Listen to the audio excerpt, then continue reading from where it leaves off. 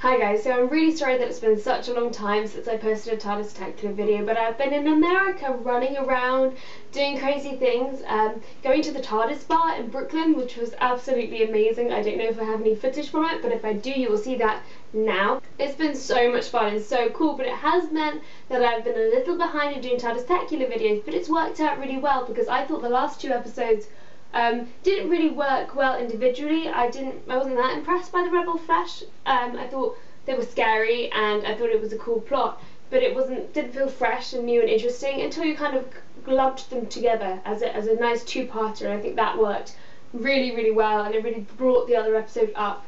Obviously with a big twist at the end, but just mainly in story as a whole, I thought that we were supposed to be a little bit more interested than we actually were in the notion of your doppelganger against yourself, but all the interesting parts of that were really brought out in the second part of the episode.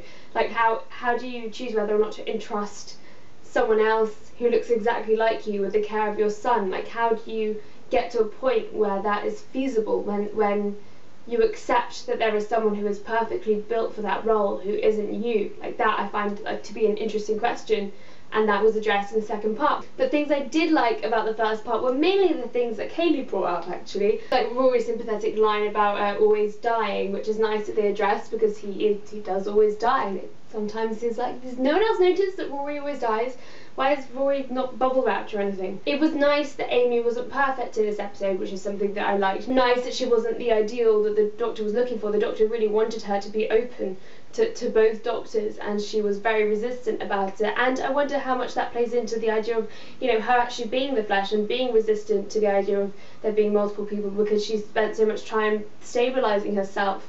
But that was really interesting as well. I expected there to be some sort of twist, because the Doctor had mentioned at various points in 2 episodes that this wasn't the first time that he'd seen the Flash, and that he was specifically looking for the Flash in that kind of early incarnation, I suppose. I think it played out well, and I think it was cool that the lady with the eye patch turned out to be the one checking on her. And it was something that she was actually seeing, that it wasn't an illusion, it wasn't something sent to her, it was something that her eyes were actually seeing. I also loved in the Rebel Flash when they were all just hanging out in the TARDIS and playing Muse, listening to Supermassive Black Hole, that song to which so many fan videos have been set, and just playing darts and hanging out, and the Doctor's kind of really preoccupied and anxious and jumpy. I love that "trust me" were the first words that the gang said, because that's what the Doctor always asks of everyone. They ask him to trust them. Things I don't really like, I just feel, I don't know whether anyone else is feeling this, but I feel like the loss of life, alien, ganger, otherwise, has been a lot more almost cavalier this series. Camera stopped filming at this point, so now the light's a little bit different and everything has changed.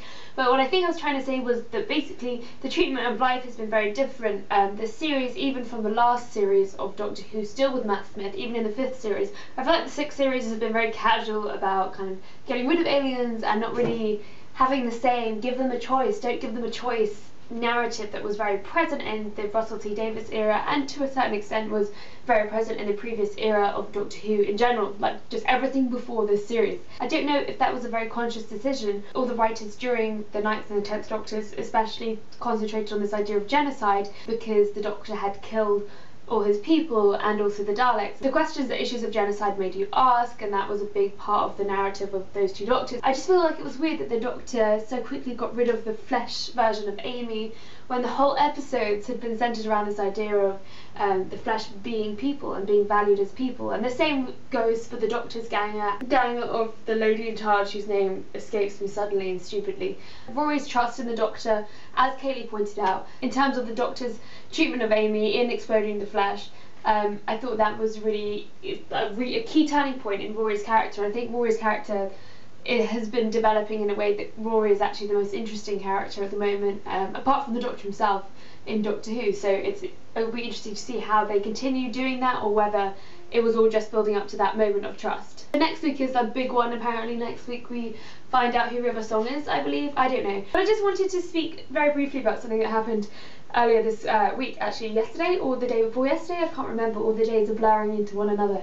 But basically there's this like massive spoiler going around the internet, which I won't mention in this video, for the last episode in this series of Doctor Who, for episode 13, and I got really annoyed because I just, you know, I didn't agree completely with Stephen Moffat's approach to the spoiler thing. He's like, I hate people who spoil things, I hate them so much, it spoils the surprise, it ruins everything, and he got very kind of verbal and angry about it, and I don't know that that's my, I don't really feel the same level of anger, but I did feel angry when people spoiled me on Tumblr and Twitter. They just assumed that everyone else knew, and that also that everyone else wanted to know and wanted to find out. And I think it's really difficult because when you're using things like Tumblr and Twitter and, you know, Facebook, and everyone just assumes you want to know more and you want to know everything, it's really hard to keep the little bubble.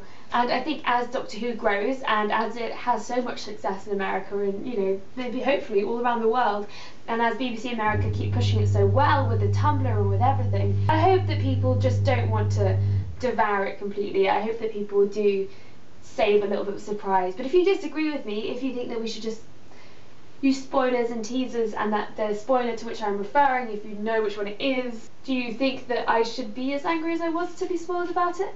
I just think I come from the Harry Potter era of spoiling, where spoilers just are a big no. You just don't spoil people. It's just courtesy. And I have this very kind of idyllic idea of internet courtesy, but I just think I was really angry to be spoiled about it, and yeah, sorry that this has been brief and rushed, but yeah, I like the episodes, I thought they were good, but the second episode was definitely better than the first episode, definitely pulled up the first episode, and basically everything that Kaylee said.